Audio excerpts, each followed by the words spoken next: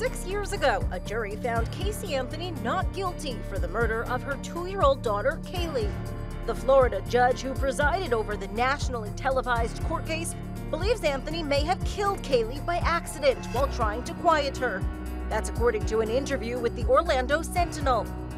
Casey Anthony was charged with first-degree murder after Caylee disappeared in 2008. Her body was found 5 months later by a utility worker buried in a wooded area not far from their Orlando home. Prosecutors asked for the death penalty, but a jury acquitted Anthony in 2011.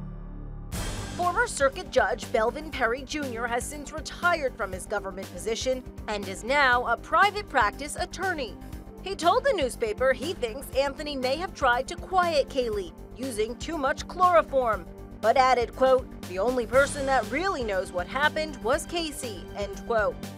During the trial, evidence presented showed Anthony searching online for how to use chloroform as a sedative. The defense argued the toddler accidentally drowned in the family pool and someone else hid the body. Since the trial, Anthony started her own photography business. For InsideEdition.com, I'm Lee Sheps.